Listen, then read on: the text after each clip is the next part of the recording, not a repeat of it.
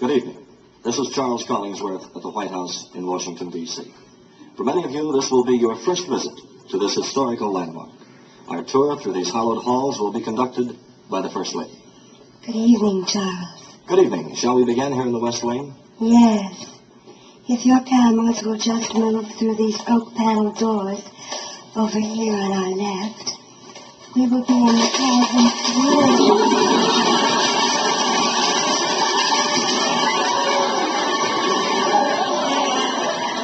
Was named after our 35th president. I can't help but wish your cameramen had opened the doors before they moved their heavy cameras. The doors, incidentally, were a gift from Mrs. R.C. Greenleaf of Raleigh, North Carolina. They were made out of solid oak, and up until a few seconds ago, they stood over 15 feet high.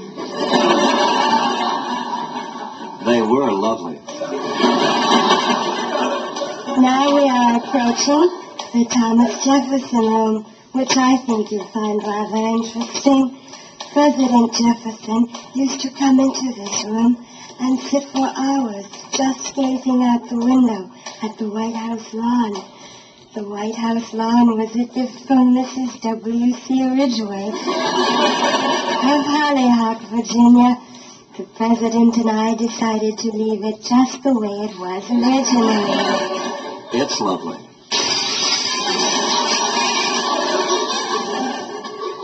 This football, which has just come crashing through the $1,000 President McKinley French windows, belongs to the current president, who, of course, is also my husband. He's lovely. Now we're entering the President Grant drawing room, which I think you'll find rather interesting. We decided to leave this room just the way it was when President Grant left office. I do notice a lot of dust on the furniture in here. Yes, and that dust was a gift from Mrs. Landon of Wilkes-Barre, Pennsylvania. Now, if you'd care to follow me down this hall to the next room, as we go, I should like to point out the various paintings on the wall. Yes, I wish you would point them out. Well, there's this one, and this one.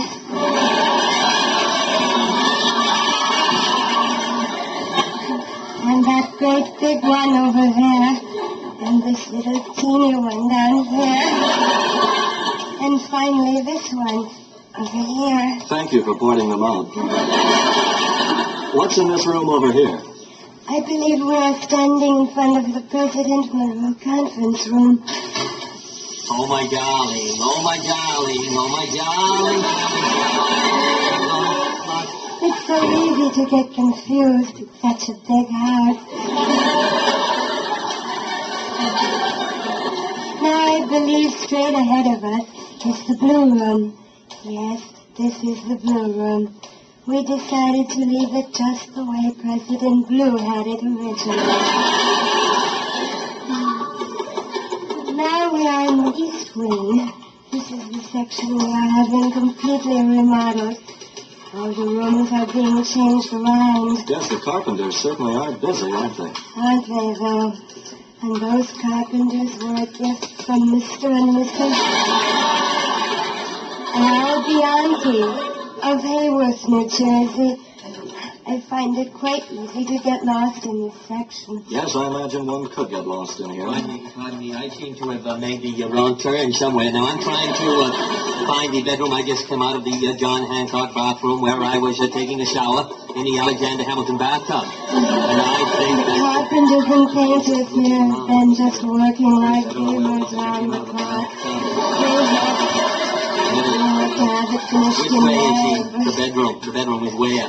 Actually, the original schedule didn't call for it to be completed until July, but the work has gone on. I should like to point out that I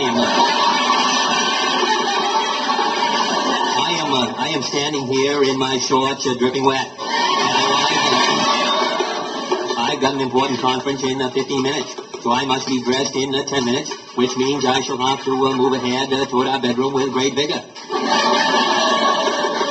Excuse me, us all to the Andrew Jackson smoking room. Then turn right into the President Taft Rumpus room.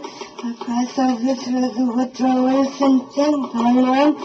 Then left at the Dolly Madison pinochle room. Through the President Grant drinking room. Past the Richard Nixon dumbwaiter. And that's our room. Well, let's see. Now I go past the Dolly Madison ping pong room, across the Richard Nixon drinking room, and then I go left at the Andrew Jackson room. Wasn't that your husband? Yes, it was. He's a magnificent-looking man. Yes. And we decided to leave him just the way he was.